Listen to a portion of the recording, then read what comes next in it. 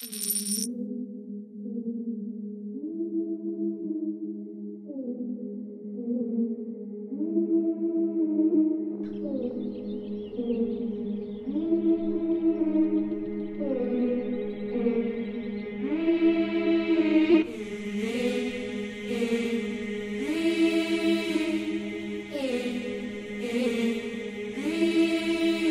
I'm not far away from 50,000 subscribers. If you guys want to support me, please do like this video and share it. It would only encourage me to bring you more content. Now let's get into this watch.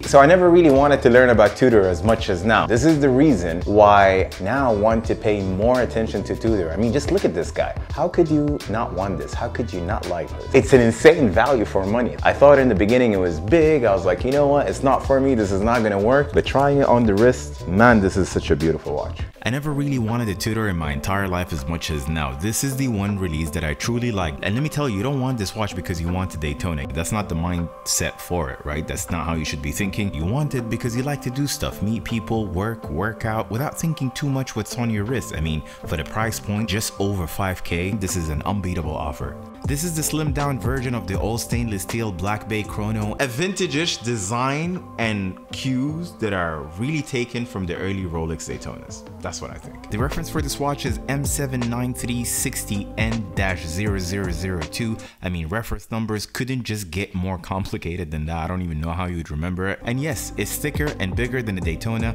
but you know what? I think this release brought Tudor out of the shadows and I absolutely love it. So this Tudor can be more expensive. It can cost more. If someone in Geneva wanted this watch to be more expensive, it's very easy to do that because the build of this watch is definitely next level. It deserves that in my opinion. It's definitely possible and it's obvious. It's for the quality. It's for this build quality, from finish to function to anything. Everything you get with this watch deserves more, to be completely honest. I mean, we're happy with the price being at where it's at right now. A lot of other brands give you less for more than this, and this can be more expensive in my opinion. I mean, all the new Tudors, to be honest, convey the same sense, right?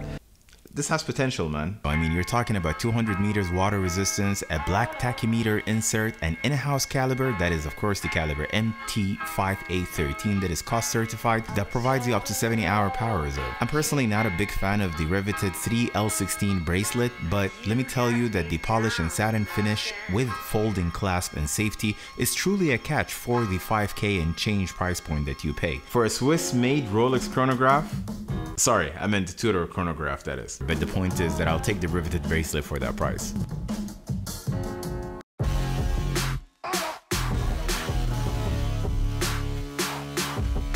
I mean, I don't know what you're thinking about this Tudor. Die-hard Rolex fans will tell you, you know what, this is a poor man's Rolex. This is not a poor man's Rolex. This is a Rolex. It's made, built by Rolex. Yes, this is unmistakably a tool Rolex Tudor built watch. You see this across the case, pushers, bracelet, and clasp. Tudor's greatest strength today is basically channeling the classic Rolex watches, right? But with a twist of a modern touch to it. We've seen that, of course, with the 58 that took the inspiration from the company's 7922 Submariner. We've seen that with the Pelagos. I think the Pelagos is absolutely original in terms of that modernization that Tudor had taken. The Pelagos, once again, with this modern chic design that is really a tool watch, and this is something that we really like today from watch brands. There is nothing really that screams tool all over. Everything is just about luxury right now. And then again with this chrono, right? With this specific chrono, I mean, it kind of reminds you of the John Player Daytona. There is a Daytona called the John Player Daytona from the 70s era. Is considered to this date one of the rarest Rolex Daytonas, and it also has design cues from the 6263, the Rolex Daytona, that especially with the, you know, bigger pushers. Like the pushers really protrude out, like on this one. Out and about, formal occasions, with family, this is the Tudor that gets the job done. Just slap it on your wrist and forget it. And you know what, when you peek at it again,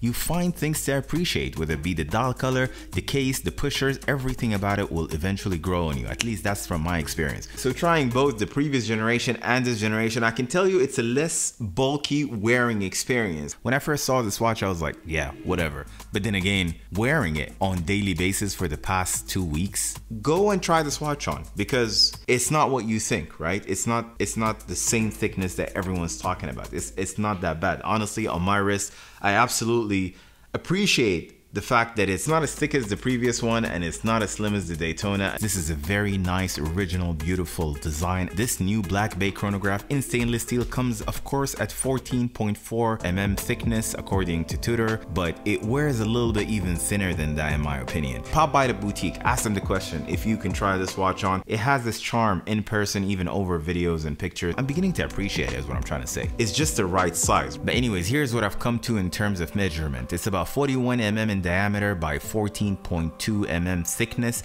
by 49.9. So basically at nearly 50 mm lug to lug. It's not a small watch, but again, it makes a really good wear for those who have a good medium to large wrist size, right? So I think Tudor absolutely smashed it there. So in terms of the two dial options, the black and white, of course, usually black dials make watch cases look slimmer, smaller, something like that.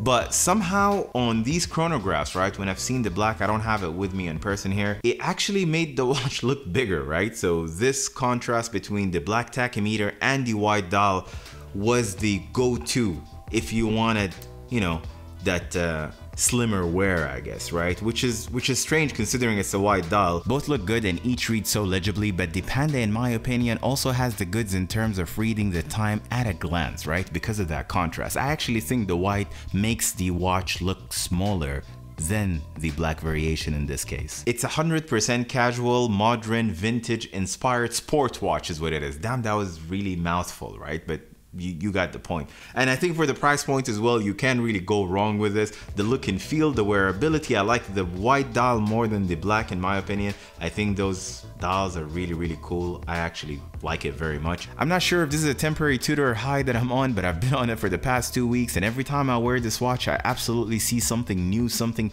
new to appreciate. That is, I don't know. I think this is a fun watch. It doesn't have to be expensive. It doesn't have to be crazy. It doesn't have to be impossible to get. This is not one of the easiest ones from Tudor that you can get, but you know what? You don't have to battle your way through for a Daytona. Of course, the preference is a Daytona if you can get it at retail, but again, this is a really good option. I would definitely pick it. So let me know in the comment section down below, how do you feel about the Tudor chronographs? Let me know your preference, whether you like the black or the white. I would love to go through your comments. I've got a couple of unboxing basically to do for this month, so look out for my next videos. Catch you guys in the next one. Take care.